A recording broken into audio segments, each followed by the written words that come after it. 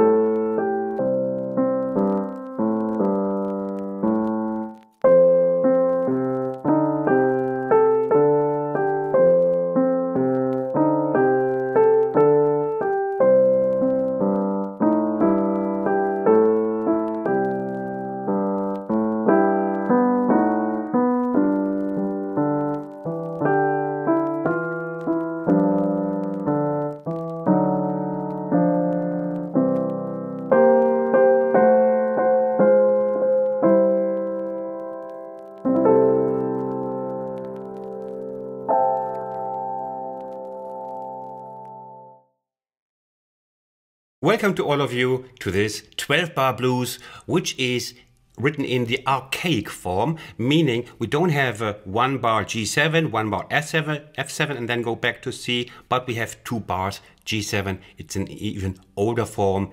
And let's have a look at the start. We will play this in the intro.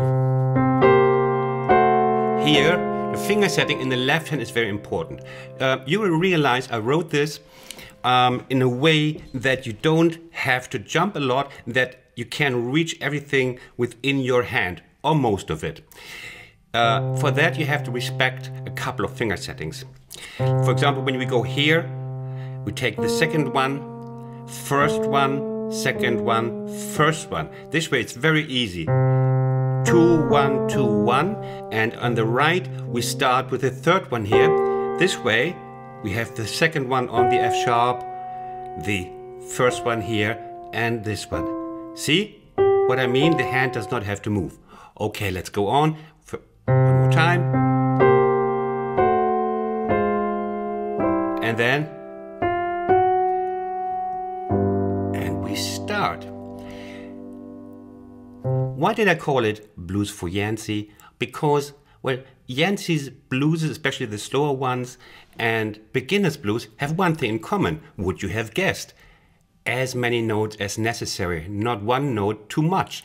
That's the ideal for the beginner's blues. Also, to keep it easy, but then choose the right notes, of course, so it's still nice to play.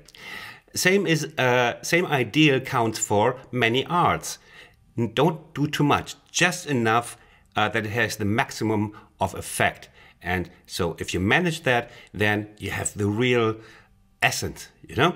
So of course I cannot claim this, but I tried. Let's have a look. So when you start, you first find out which notes in the right hand lock up with the left hand. I call them the, how do I call them? Fritz? Anchors. I call them anchors, where they come together.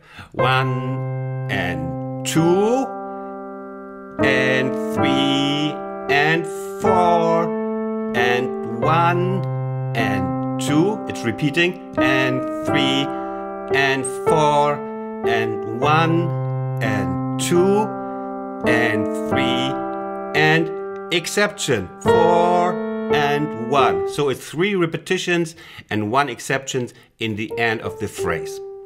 And this is also the tempo you started at best. Even slower probably for the first time. And 2 and 3 and 4 and you see, only then you will get results fast. Finger setting here, I just showed you the wrong one, sorry. I make this usually like this, but it's as good as this one. And I would, in your place, prefer this one because the second finger is very often serving 2 notes. So make it a habit, okay? Start right from the start, like learning the good habits. This is of course only good habit in blues piano. A classical teacher would throw you out the window from the 5th floor. Okay. And repeat blah blah blah blah. Then we do the same in F. You figure that the last bar C I left in the right hand empty. Isn't that sweet of sweet Christian? Cause then you have all the time to focus on the left hand to get the change right, okay? Now, empty here. And you put your hand in position. Actually, you never leave that position, you just stay here, okay? Then it's the same, except we have the E flat, but the rhythmic structure is the same. It makes it easier, but it's also a musical trick to make the melody homogeneous. Is that the word? Homogeneous, musical. and so on. Okay? And then we have the turnaround, which is equal to the beginning, but it's 1 octave down, gives a little bit of diversion. And it sounds nice, you know, nice and warm.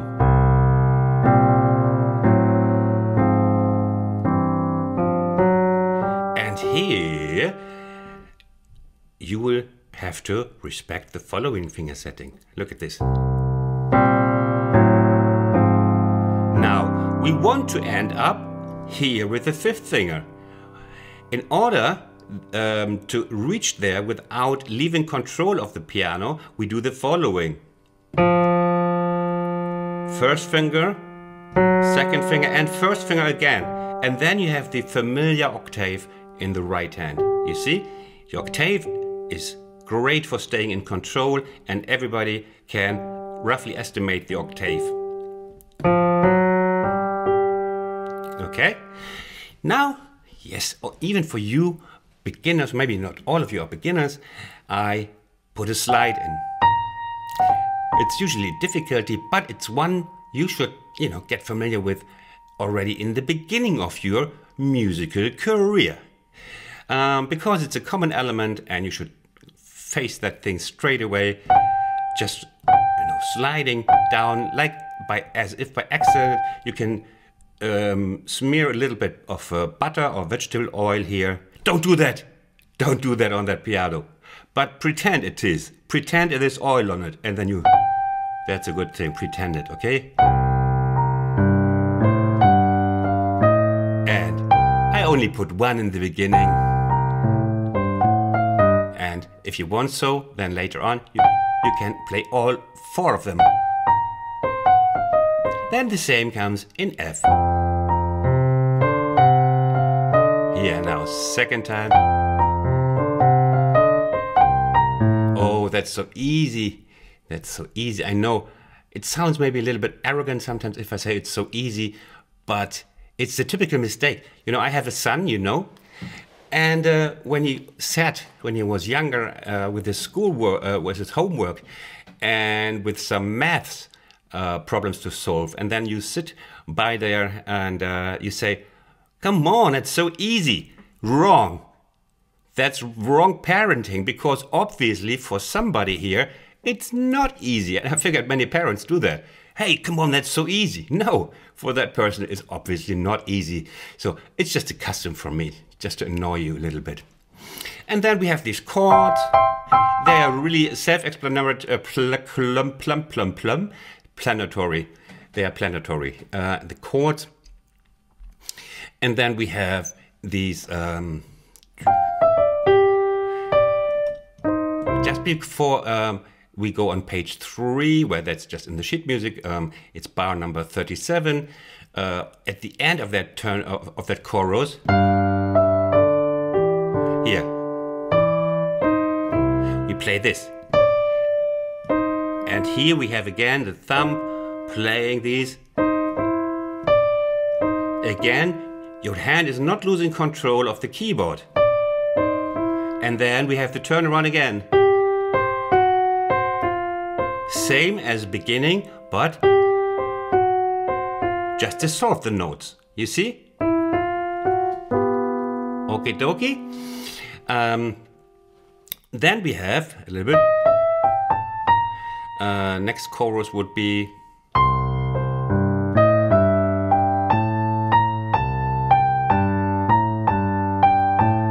You know, it's echoing the motive from the beginning. You know? But we don't do that here, it's just echoing a little bit.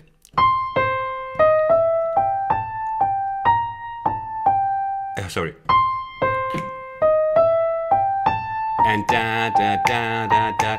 This is strengthening your 3rd, 4th, and 5th finger. They're the weakest. And so this is not so easy. But try to give it some sound, you know, not like very weak, like train them. You can also train your 3rd, 4th, and 5th finger when you, for example, take your 4th finger and rest it on a key, and then rest the lower arm, not pressing, not with a muscle power, just resting the weight of your arm on the fourth finger. And this is straight, so there is tension here, but only in the wrist. You're not pressing, because your arm might weigh already a couple of kilograms. I don't know, what does an arm weigh? That's hard to tell, is it? Now, so, and just rest it there. You will see, and this already strengthens the fourth finger. Try that the other fingers are not doing like this, but try to keep them relaxed. Usually the thumb goes up, like this. But try, and then you do this a little bit, a minute or so. And then you take the fifth finger. You will see the muscle here is contracting. You can feel it here. So that's the axis of evil, the axis of your muscle, and rest there. That's workout for your fingers. And don't like sink down with it like this. Try to keep this bending stable here, and don't do this. So, and there you rest. And then you take your fourth finger again. He has recovered now a little bit, and you do that every day a little bit. You can also do it with the other fingers, but they especially need it. And then you're much safer it feels good to feel safer with your weaker fingers. It always feels very good if you have weaknesses and you train your weaknesses and you become suddenly strong with that. Like, imagine you're a really greedy, cheap person, you don't like to give money away, like to Christian, and then you train that. You give him all your money, Christian. How good that feels. Christian, that was a lousy trick. It was a lousy trick. Okay, now we have the theme again, then we have the turnaround again, then we have the chord again. You know, I kept it quite simple, and I find it sounds nice. Yeah, I don't know if it's a masterpiece, but it has something calm about it. Just like, let's say, I did 2 of those Yancey tunes, the How Long Blues. Yeah, I should put it here somewhere. Otherwise, try it. It's also very good for beginners. It's simple and has a kind of calm quality to it. Resting, not much flashy stuff, but just like just telling a little story without much fuss. Okay. Now we have this. In bar number 56, we have where we go to back to C. It's only coming once, and that's actually a very typical Jimmy Yancey element.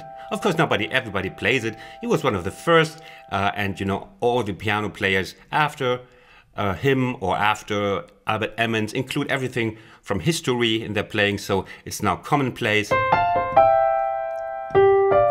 These thirds are very much Jimmy Yancey. And they're triplets, you know? 4-4-4-1, 4-4-4-1, 4-4-4. I know 4-4-4 is a bit helpless.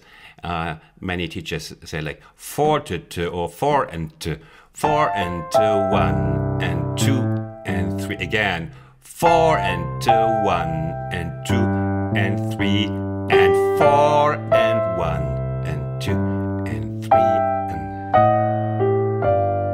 and that is easy again. And then we have this turnaround again that you know, like this one. And again, remember here, it's bar number 62, we have the same again. Now watch this. You don't play this, because we have to go up to the G. You have to jump, you lose control, but you play it. Now,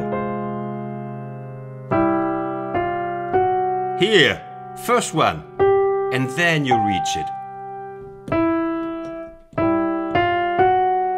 And then an octave. Got it? I'm sure you got it. You are smart people.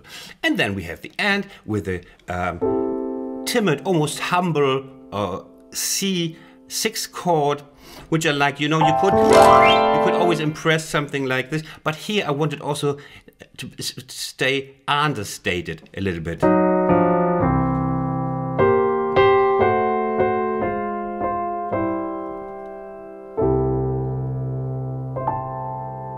Yeah, understated. An and is an and. You don't have to always like.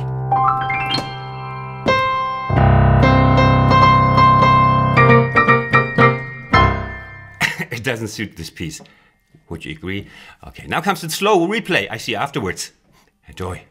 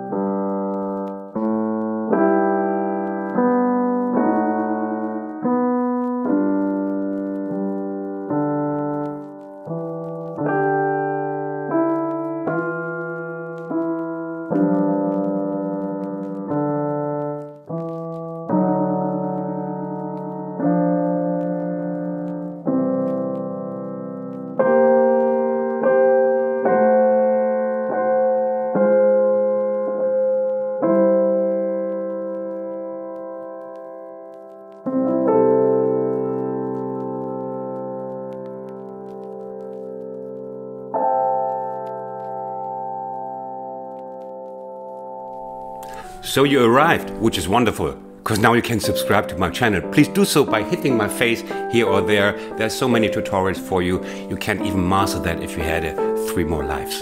If you like my tutorial, please leave a like. All the best. Take care. Bye from Berlin. Stay safe.